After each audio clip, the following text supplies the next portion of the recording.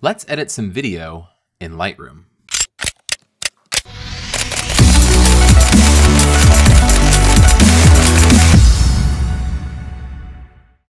Hey guys, Scott Donschikowski here with another video, and today we're going to take a look at using Lightroom to edit video. Now, this is not something that Lightroom was built for. Just going to put that, clear the air a little bit here. This is something that I think is well beyond the capabilities of Lightroom, especially when you have a program like Photoshop or Premiere to edit video. In fact, the video that you're watching here is going to be edited in Premiere.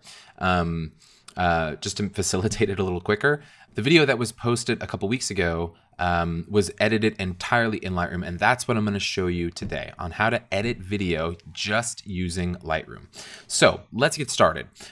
What I've done here is I wanted to take a bunch of clips of Iceland and make a video out of them. And since I use Lightroom to facilitate all of the organizing of my photos and videos, I wanted to use Lightroom to do it. And it is totally possible in Lightroom, however impractical. So the first step is to go through and to pick all of the video clips that you want to use, okay? So that's what I've done here. You see I've created a collection just entitled Iceland that's got all of the videos that I wanted to use. And this is the layout of the slideshow. You can see that it's a linear editor. It's in chronological order. So all you really got to do is just place the clips in the order that you want them to be, and then you're golden. There are a couple weird things that I wanted to see if they were possible. Number one, the opening credits, or not credits, the opening kind of splash screen that rolls across the screen. It's this thing right here. I wanted that to have a specific look. I wanted it to look as you see it here. And without using a program like Premiere or like Photoshop, which does do video editing, to do it, I wanted to see if it was possible to do it in Lightroom. So a large portion of this video is going to show you how to do something like this. It's pretty easy just to compose a video timeline and then export that video using the Slideshow module in Lightroom. We're going to talk about that too. So let's get that out of the way first, because that's the easiest part. All right. First, I just want to let you know that it is possible also to edit the videos in Lightroom. So there's two ways that you can edit a video in Lightroom. Number one is to just trim it. A lot of people don't know that you can trim the clips in the library module. And to do that, all you got to do is just double click on a photo, or sorry, double click on one of those thumbnails of the videos. And then you're going to click this little gear icon right here. If I click that little gear, it brings up the trim window. And all you do is just take the clip and just, like it says, drag to trim. There's a little caveat here. It does not display for you time code or frames per second or frames, anything like that. It's just based on seconds. So getting the clips to be exact can be a little frustrating. If you want to be exact, this is not the way to do it, not using Lightroom. But I just want to show you that it is possible. Again, I feel like I have to put that in there as a disclaimer. Okay, so now you know how to trim clips. So you can bring the clips down to whatever length you want. You can also edit those clips, like post-processing them, right? So first, the easiest way is to use the Quick Develop panel in the library module to do that. So I have the Quick Develop panel down here, and all you can do really is what it says here: exposure, contrast, whites, blacks, and vibrance. Those are the things that you can do in the Quick Develop panel. You just click the buttons here and look at the image on screen that's being displayed, the frame that you want to adjust. It's going to adjust all the frames, obviously, but this is the option you have available to you. If I click the D key to go into Develop, or click on Develop, you'll see that video is not supported in Develop.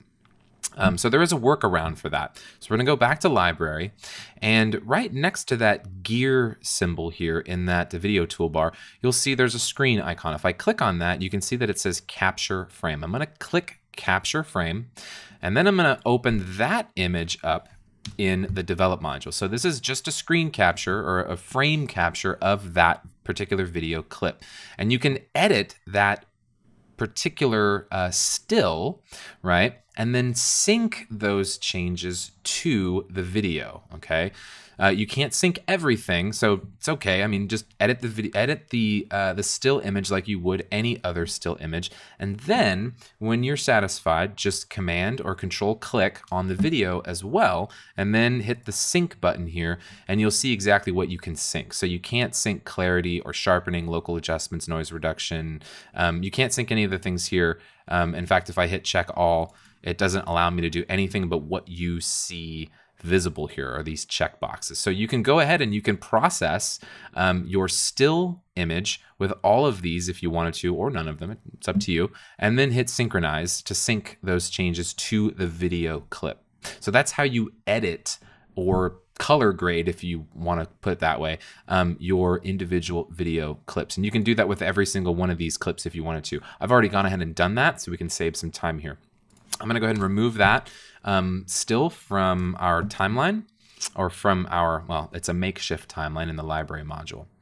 Okay, so if we go to Slideshow now, I have all of those clips arranged in an order, and when I click on the playback button, you can see that it's going to actually now play them with the trimming and the editing and all of the things I've done to them in order, and it's going to go through the entire sequence that I have arranged on the bottom of the screen. Okay, so that's pretty self-explanatory. You just do that. If that's all you really wanted to do, at that point, you would just click export video, and if you want 1080p, you can export that, and you'd have yourself a nice little video of all these little clips, right, that you've filmed. When I export slideshows, if we take a look at the right-hand side here, you'll see that I have nothing enabled. I just prefer nothing to, you know, take away from the video when I'm putting this kind of thing together. So the only thing I have here is zoom to fill frame, but stroke, cast shadow, guides, overlays, titles, all of that stuff is turned off. The only thing that I would turn on here is the music, to have a music bed.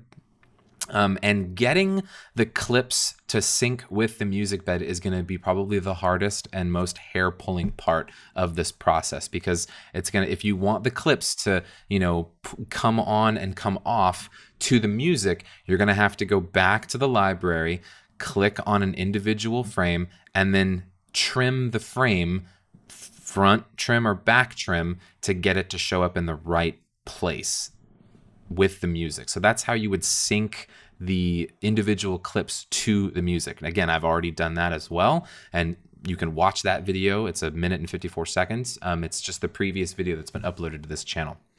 Okay, so we'll go back to Slideshow here. Now, or actually we'll go back to the grid.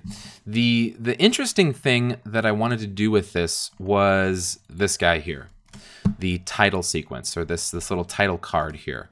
I wanted to use Lightroom to do this. I did not want to use another program, just to show that it's possible. And what I've done with this, one of the last videos I uploaded on this channel was to do time lapses in Lightroom. Thank you everybody for watching that video. It's awesome. I've gotten a huge response from that. The templates that I have included with that video that you can download, that is how I managed to do this. You don't have to have those templates. You can make your own. And that's what I'm going to show you now. So I'm going to go over to the slideshow panel. I'm going to go to my Iceland intro slideshow, or collection rather, because that has all of the individual little title cards that I have here. I wanted the Iceland thing to show up like you see here, and then I wanted to hold on the word Iceland for a couple beats. Okay. Now, by default, when you have still images in the slideshow, Lightroom wants to display them at 1 frame per second. 1 FPS. Sorry, not 1 FPS. Yeah, 1 frame per second, exactly. So 1 frame is going to be on screen every second. That's pretty slow. I wanted to do that 10 times speed. So I wanted to be at 10 frames a second in order to get that clip to look as you've seen it, which would be like this, okay? So let's go back over here, and we're gonna go to this clip. So this is at 10 frames per second. This is exactly how I wanted the clip to look. So each one of these individual titles, or I guess you'd call it just these screens here, shows up 1/10 of a second, okay? So here's the bad part, is that you have to create this clip first, then import it into Lightroom and put it in with all of your other clips. So that's what I did. That's why there is this Iceland intro collection, because all of this is the slideshow that ended up looking like this. I hope that makes sense, okay? So I'm gonna show you how to make this now. We're gonna go back to Iceland intro, and all you have to do is just open up any program like Photoshop or anything like that. So I am kind of cheating. I did use Photoshop to do this part, although theoretically you could use Lightroom to do this too. I just found it a little easier, and I don't really consider that cheating because I'm not actually editing the video that way. I'm just creating all of these cards. So I opened up a 1080 by 1920 clip or individual photo in Photoshop. I made a black background, and then I had an I and a C, an I, a C, and an E, and then an L, and then an A, and then an N, and then a D, right? So there's 7 individual cards here. 1, 2, 3, 4, 5, 6, 7, okay? And then I wanted that to kind of hold on the screen like this for another 4 beats. So there's 1, 2, 3, 4 extra cards that have the whole text on there. But I wanted it to be displayed at a certain frame rate. And that frame rate for me was at 10 frames per second, or 10 times the speed that Lightroom normally wants you to display these, okay? So in order to do that, what I did was in the template browser here in the slideshow module, you'll see that there's 5 templates here, and those are the ones that came with the slideshow or creating time lapses in Lightroom video. So you can download those or you can create your own. Doesn't matter how you do it. I'm just going to take one of these. I'm going to right click it, and I'm going to say show in Explorer, or if you're on a Mac, show in Finder. Now that will show you where all of those templates are. They're in a time-lapse folder in all of the slideshow presets. So then what I can do is I can right click on this, and I can say edit with Notepad, okay? So what you're looking for here in this Notepad is you're looking for the speed display. So all of this stuff here, you don't ever worry about this stuff, just scroll all the way down to the bottom and you'll see at line 179, there's something called speed. So this number here is derived from 1 over the frames per second. So 1 divided by the frames per second that you're looking for. So just to confirm with you, right, if I bring a calculator over here, now this template is at 30 FPS. So if I take 1 and then divide it by 30, I get 0.0333333333, and that's going to be my speed for this particular time lapse. If I want it to be 10 frames per second, well, what does that look like? Okay, so let's close this, right?